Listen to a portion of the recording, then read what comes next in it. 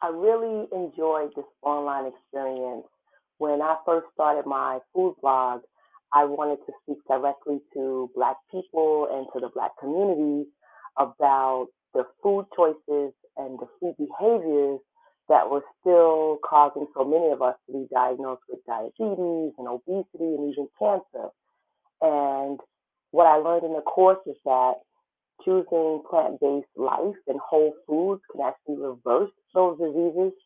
So by completing the course, I feel like, yeah, I'm a food blogger who's having a good time remixing meals, but I've also been given access to tools and information to research and to data-driven information about how making smarter food choices can help us eat well, feel well, and ultimately live well. Thanks.